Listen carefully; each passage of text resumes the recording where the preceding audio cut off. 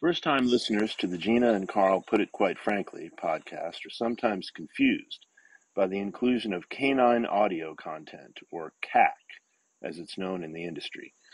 At the beginning of each episode, while the on-air talent is drinking coffee and milling around, our audio engineer attaches two special slobber-proof microphones to a dog named Hank. Microphone number 1 records the sound of Hank gnawing on a bone. It sounds like this, except way more irritating. Microphone number 2 is significantly tinier, and it records the sound of Hank's ID tag while he's gnawing on the bone. This is a sort of metallic jingly sound, like sleigh bells designed for a very small sleigh, to be piloted by a dexterous rodent.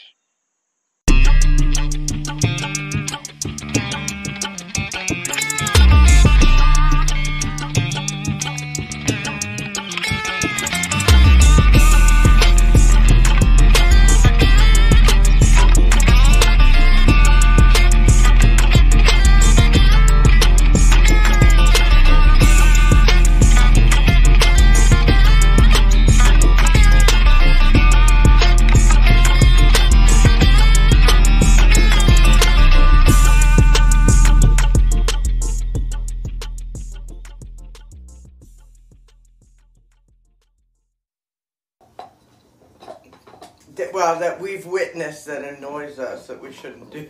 Yeah, we should. Okay, let's get into that first. Should we introduce ourselves first, or should we pontificate before the introduction? I never know what's appropriate for that. Do people like a little pontificating to kind of prime the pump? Yeah, let's prime the pump. All right, let's talk about some things that we're not going to allow on this podcast. I'm not saying they won't sneak through our I mean, we have a pretty well maintained protective shell, but some things might get by. But we don't like the thing with podcasts where people are just constantly being sarcastic and then laughing at their own pseudo jokes and all that. That's no good. This show is going to be very deadly serious, I think, and there's not going to be any of that sort of fun and games like this. If you're looking for fun, this is not the place. There's not going to be contrived canned humor. There's none of that. There's no contriving. Naturally occurring humor is a whole other animal. We're not going to can or contrive any humor here. What's another thing? Was that the only thing? The thing up front we wanted to talk about? I forgot. There were a few now things. that the recording light is on, I can't remember anything. I know, it's true. It's true. It's because we're not contriving. If we were contriving things, it would be like we would have a script all set up with everything we need to talk about. I think one of the things that we did say is we weren't going to do that. You're never going to hear, this song is fire. This song is a bop. Yeah, you're not gonna hear any. This song is like that. It's like, nah, you're gonna. You can if we're talking to the audience here. So if you're in the audience and you like to say that, you can say that, it. And we encourage you to do that at But that's home. not a descriptive term. But yeah, we're not going to use that sort of language. We're old. Is the thing. Like we're both. Is it the north side of 50? Is that the right way to say it? That's a nice way to say it's it. The south side of 60. I prefer the north side of 50. It sounds a little bit more energetic. But yeah, we don't. We like slang, but we like the slang of our era, I guess. Yeah. Did we have slang back when we were younger? Yeah. There was some, wasn't there? Rippin'. Rippin'? Yeah, that was your. I never said that. You never said that? No, I'm fine with you saying it. But fire.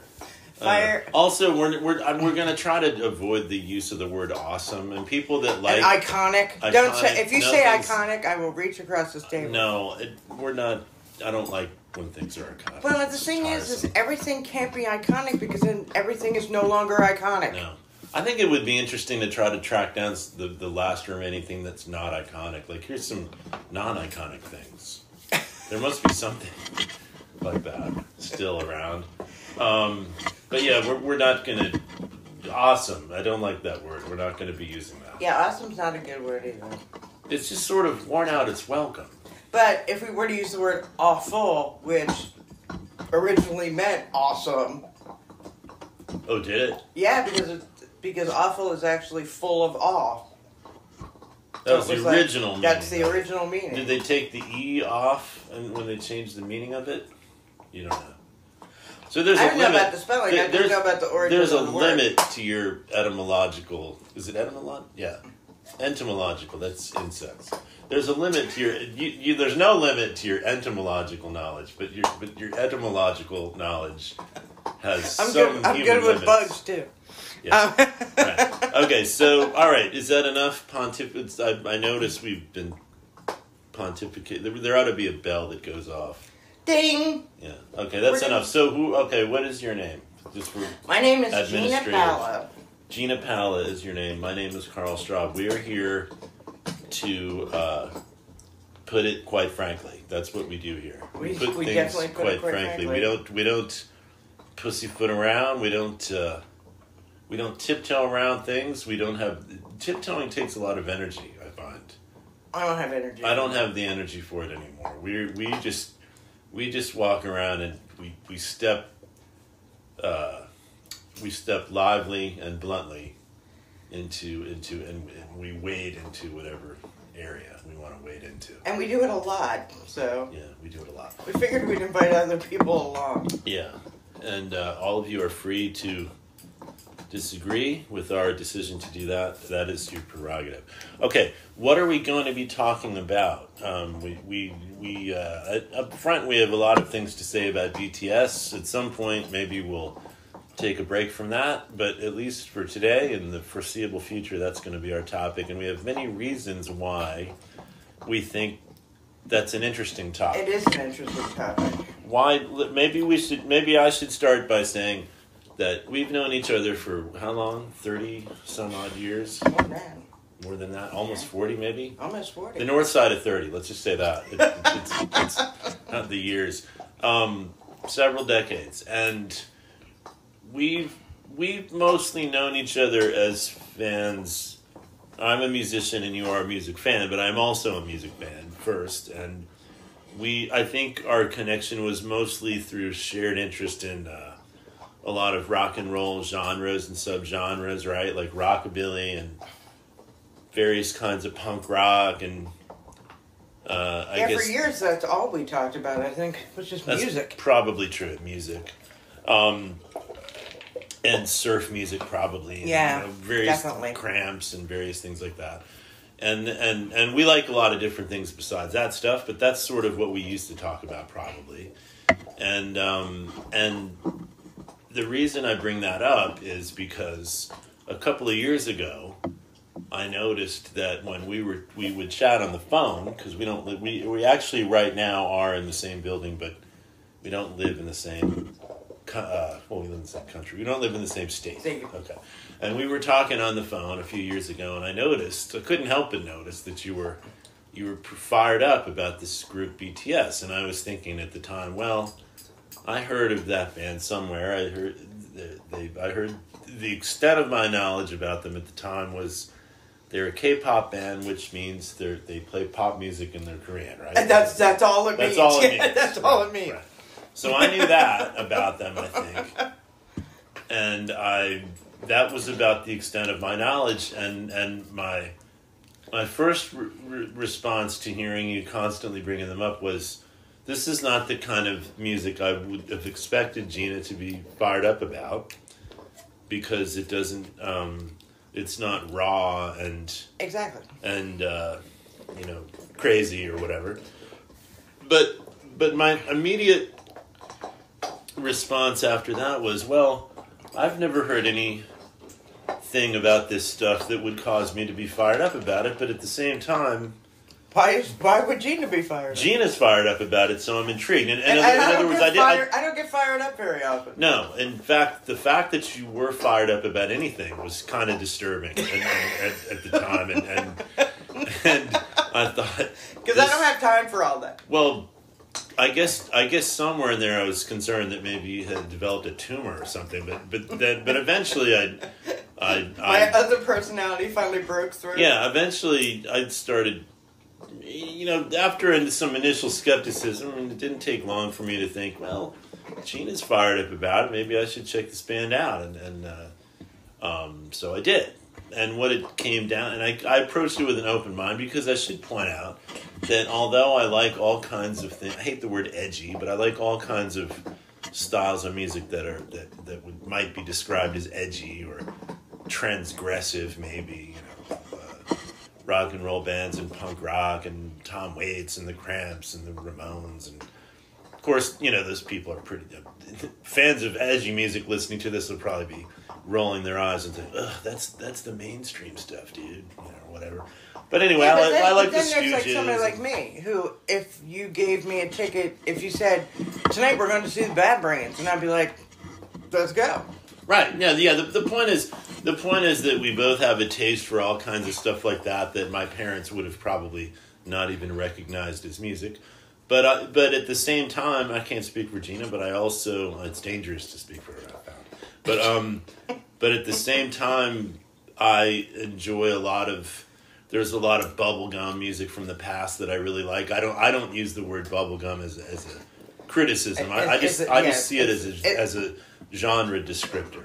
I don't look at it as... Yeah, and it's funny because I hear bubblegum and all I can think of is the Archies. Yeah, and the Archies are one of the important bubblegum bands, and they were great. But the point is, I've always liked that stuff along with the stuff that is more aggressive or abrasive or whatever. I like both, and I've always felt that way. So it wasn't that much of a stretch, even though I didn't have any knowledge about K-pop. It wasn't that much of a stretch for me to check it out because I like a lot of stuff that people consider fluff. I just look at it like it's got to be good fluff. It's got to be interesting. But right. I don't dismiss something just because it's catchy and fun. It's not my favorite thing necessarily, but I do love a lot of that stuff. So yeah. Anyway, I had an open mind about it. So then I checked it out, and my first reaction was, well, these guys are pretty inventive, so I can see why Gina would be enthusiastic. Because I think the first song that you heard was the one that I sent you. Well, it would have been. Yeah, I don't remember which one. It was Lie. Okay. I remember it distinctly. It was Lie. Okay. Because that's one of the ones that when I first heard it, I went, hold on. Just wait a minute. You know what I mean? It was intrinsically different than anything you're hearing here. And when you say here, you mean in the U.S.? Here in the U.S. Okay. Or in the West. But it's not what I was expecting. That song is very unexpected to me. From anybody, it would be. Well, why don't we back it up a little bit? How did you happen to hear them the first time? Had you heard of them before you heard them? I had heard of them before I heard them. A person that I was friends with at the time. I like the way you say that. It sort of implies that there's... You're not going to get into the details of how... I'm not getting into the details of that. Except for perhaps the reason why I'm not friends with that person anymore, because I find it sort of hilarious. Okay. Because it has to do with BTS. Yeah, okay, well, go ahead. Let's... A person I was friends with at the time was heavily moving into Asian music. Asian pop music. Asian pop music, right. And had mentioned to me the show that they have, Run BTS. Okay. And I should point out, a lot of people listening to this may know all about that show, but I still don't know that much about it. So why don't you explain it's a little basically... It's a TV show. It started as a YouTube show on their YouTube channel. It's a TV show in the sense of stylistically, it's like what we would it's call like a TV variety show. But it's on YouTube. It's something they would call a variety show. Okay, sure. And it interested me because one of the reasons that it even exists is because they weren't given a lot of opportunities to go on television. because on proper television. On proper television over there, old because school television. Because the company was so small, they didn't have the clout to get them on the shows. So television said, we don't want you guys. You're talking about when they... So now we're moving back even further into their history a little bit. Their history. When they were starting out, the record company... Was tiny. And they were making some records, and the world of TV, and of Korean TV, was not interested in having them be part of it. It's like, we don't need you. You guys aren't big enough. You guys aren't big enough. You don't have they weren't part of the big three. There's a big three record companies over there. Okay. SM, YG, and JYP are the big ones. Well, we're the big ones. Back then, they were the big ones. Those are just the letters? Yeah, they're like guys' initials, usually. Okay. The guys that started the company, obviously. But, if you weren't with those companies, nobody really paid attention. And they started this show as a way to basically connect with fans, because they weren't being put on. If they were being put on shows, it was for a short time, or they were cut from the broadcast, or there was always something. So they were like... So it's basically kind of a do-it-yourself thing. It was kind of a do-it-yourself thing. They look to alternative... Not alternative, maybe, but it is an alternative. But social media that's, of course, open to everyone. You can do whatever you want, whenever you want. Yeah. You don't have to be a big corporation. So, when was this, approximately?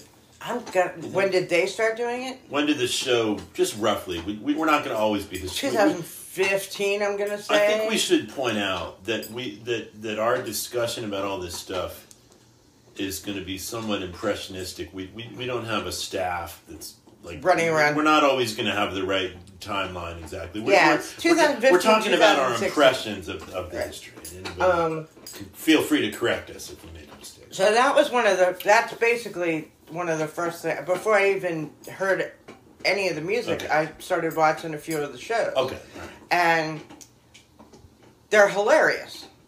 I mean, there's no way to like rate funny, but it's pretty funny. And now, should we?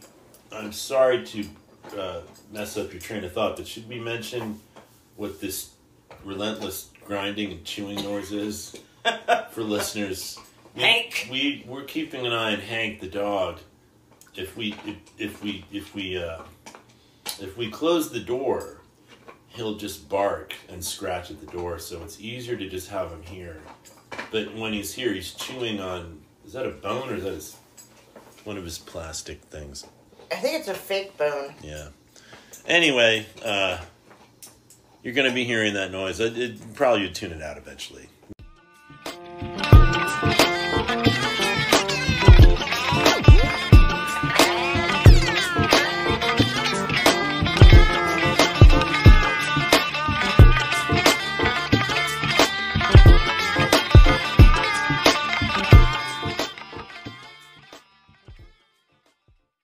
German music occasionally made inroads. It seems to me maybe fans of electronica or what they call BDM or what is it? EDM. Or EDM. It seems to me that electronic music fans are perhaps less inclined to have this sort of jingoist attitude. Like they're probably more open to pop music from other cultures. I would think. So there are exceptions to what we're Well, I mean, that's the thing. There are some genres that don't care where it's from. It doesn't seem as relevant. And in fact, as an aside, I would say, all right, Hank, what are you doing? Are you ruining something over there? He's sniffing around trying to find something. Sniffing is fine, but when he gets past sniffing... Well, and that's the thing. It's not mainly racism, but does racism rear its ugly head once in a while? Sure. In this whole often, I would actually argue that even though I seem to be tacking from one extreme point to another, one position to another, it seems to me that to the extent that it is about racism, it's probably a lot of people who would be absolutely appalled if you suggested that racism was part of it, because a lot of these people, there's plenty of people, I would say, that are left wing and consider themselves very anti-racism generally, but they still are are very dismissive of something like K-pop or J-pop and so it's of course debate. Like unfortunately you can't do a blood test for racism, so it's debatable, and as to whether racism is in action or not. But the point is, at the very least, there's a prejudice. We were talking earlier about this. There's a prejudice, like I said, there's if prejudice. It's not American. If it's not American, it's prejudice. That's the thing, is there's so many levels that prejudice shows up in this conversation, where whether or not it's boy band, whether or not it's Korean, whether or not it's K-pop, whether or not they're young and good looking, whether or not, whatever it is. Yeah. You know what I mean? There's always somebody that has to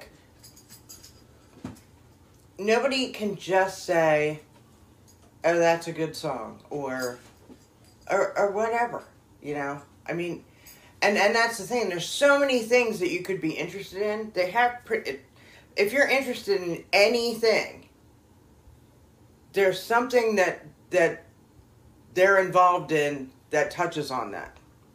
You're talking about BTS? Yeah. Yeah, okay, right. I mean, it's like,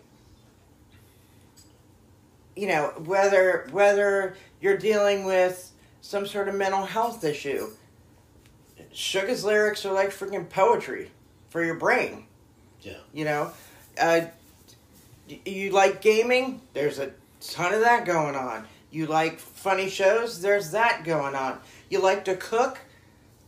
High BDU has your freaking BTS recipe for the week. You like working out? There's now High BDU workout videos. So I mean, I'll tell you what. I'd like to. That's a whole area of discussion we need to get into, I want to make a point about prejudice first, and we should also think maybe we should be wrapping this episode up, and maybe for a start, since it was supposed to be an introduction, and we're just jumped right in. Sorry. Maybe how about this? What you talked about there about the giant broad world of different things that are kind of swirling around the band BTS and all the product that they're putting out there. Why don't we get into that in another podcast, and we'll call that a little preview. And I want to make this point about prejudice, and then we can probably wrap it up. Okay. I think it's important to remember racism is like the big buzzword that you constantly hear. Everybody likes to trot that word out now. And I think it's important to refocus some attention on the word prejudice. Because I think what a lot of people like to think racism is basically defined as that thing that I never do. That's what other people do, and then there's a thing where if you don't agree with somebody, call them a racist, and then now you don't have to listen to them. And it's very fraught. And prejudice is a word that I think is valuable to talk about, because prejudice is something that virtually everyone has, and it's not just about race. It can be about anything. The basic idea is that if you like music, okay. It doesn't have to be music, anything, food, books, whatever. Whatever it is you like, you have some idea of what makes a good song or a good book or a good movie or whatever. And that's what, whatever. Hank, this is not going to work. We're almost done with the episode. We're almost done. Here, sit down. Come over here. Come on. Oh. All right. I guess I'll have to make this point quickly. That's so easy. Hank. All right, I think you got to shut him outside if he's going to do that. We just have to have zero tolerance. Come on, dude. Nobody wants to hear that. We might even have to edit that out. Come on. Okay, track here. Here's my point about prejudice. Okay, prejudice is when whatever your taste is about music or books or food or whatever, your taste is your own. You like food that's like this, and you don't like food that's like that. Okay, fine. But prejudice is in this context is when you look at something and you're not really paying attention to it, and you assume that's not going to be on my approved list of stuff that I think is good. So to give an example, or we'll give an abstract example, some people might say, I don't like science fiction films, or I don't like Mexican food, or I don't like I don't like pop music unless it's British or American or whatever. These are all things that are based on prejudice. They're not based on knowledge. They're not based on that's exactly right. They're absolute. That's the whole point of prejudice. Is it keeps it's a way of prejudice is kind of like calling in sick when you're not really sick. You don't feel like going to work. Okay. Prejudice means I don't have to go into work because I called in sick, okay? I don't have to pay attention to what's happening in Korea because I know it sucks. But how do you know? You don't know, actually. You don't know. I don't have to pay attention to Mexican food because I know I don't like it. How do you know? Well, I just know. I can look at it and see. Well, I think that a lot of people that would be shocked to hear that one of the biggest songs from last year was actually from an Italian band. And I don't think anybody knows they're Italian. Oh, okay. That's interesting. Which I think is really funny. What, did they sing the song in English? Yeah, the song's in English. Okay. And I can't even think of what their name... Maneskin? Manskin? How do you pronounce it? I don't know. I don't know. Is completely alien territory. But I think that if they knew that they were Italian, they probably wouldn't listen to it. Yeah, that might have been an issue. That's right. But it ended up becoming like a totally viral thing because the song's pretty great. Yeah. I'll tell you what. Let's give one more example or two and then we'll close it out for today. I just want to point out a couple years ago, and I still haven't seen this movie, but I want to see it.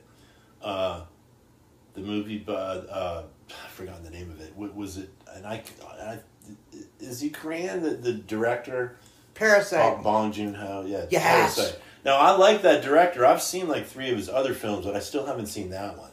I've been saving it up because it's clearly, it looks really great. I really like that movie. And I knew people who had a problem with that movie getting the Academy Award, and I was looking at like, but why? I mean, that guy's a great director. The character development he's actually one of my favorite so great. Current directors, and the fact that he's Korean, I mean, if anything, it's a plus, but it's certainly not a reason for me not to want to see his movies. I've seen 2 or 3 of them.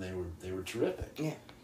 But my point is that I read some articles. There were people that had a problem with that thing winning, and sometimes I engaged with them, and I really couldn't understand what the hell they're doing everything they could do to not accept that prejudice might have something to do with it. Like they just didn't want to say that. Yeah. Well, then what is your problem? I don't understand.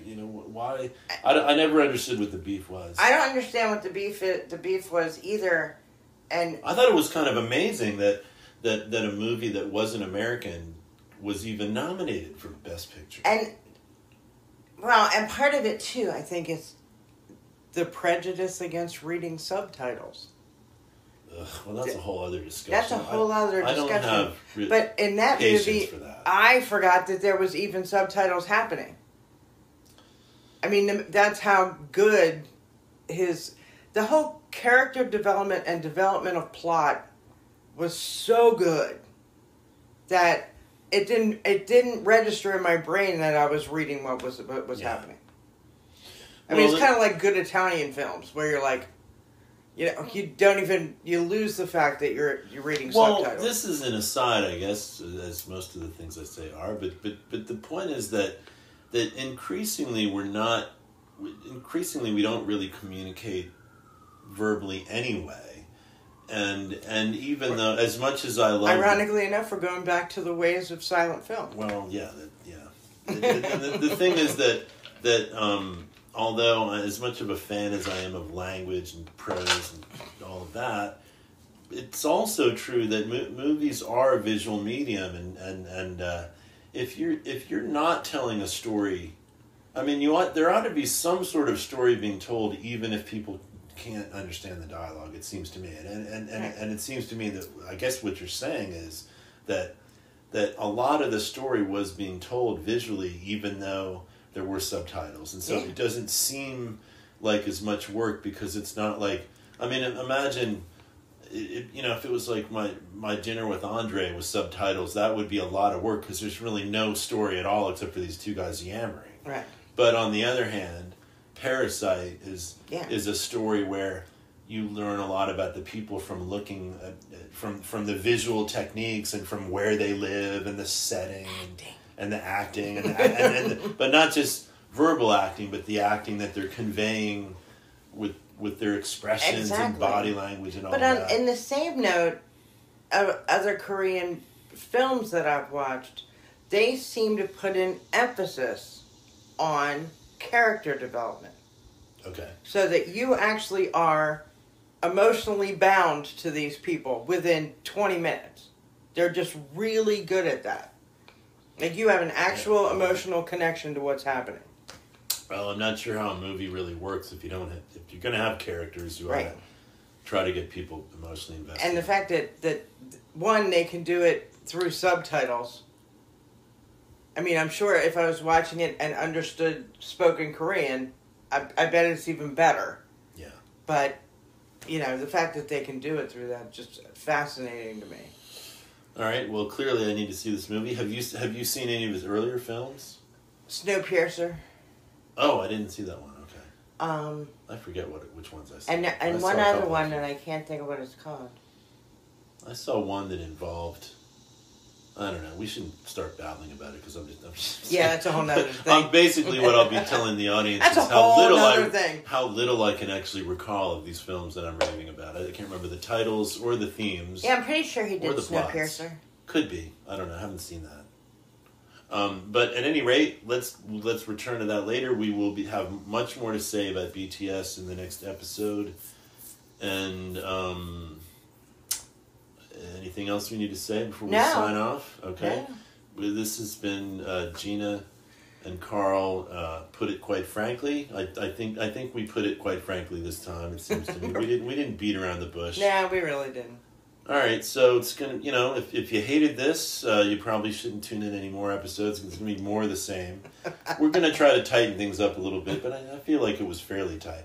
I'm trying to talk in kind of a tone that makes it sound like it's tightly paced and competent. But I really think that no matter how much inane blathering you do, if you talk in a kind of a William Buckley-esque kind of rhythm and with confidence, it people think that they think, oh, well, that guy must know his subject. He must. Whereas in fact, I may not. I'm just talking in a certain way. And if you talk like you don't know what's up, then people, it doesn't matter how sophisticated and knowledgeable you are. Yeah, it's true. That's very true. Again, we're in increasingly a post-verbal society. It's the way you talk that convinces people that they should be paying attention. No, it doesn't get the point across. It just convinces people that they should listen.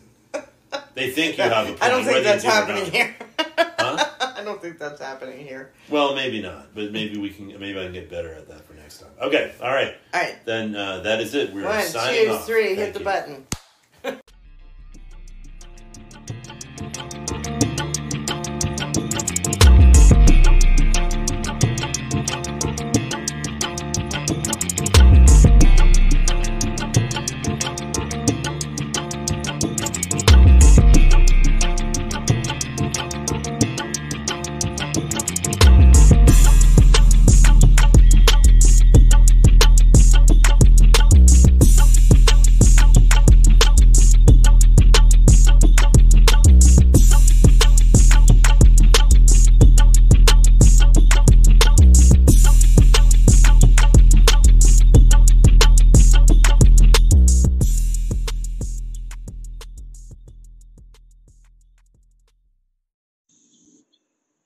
First-time listeners to the GINA and Karl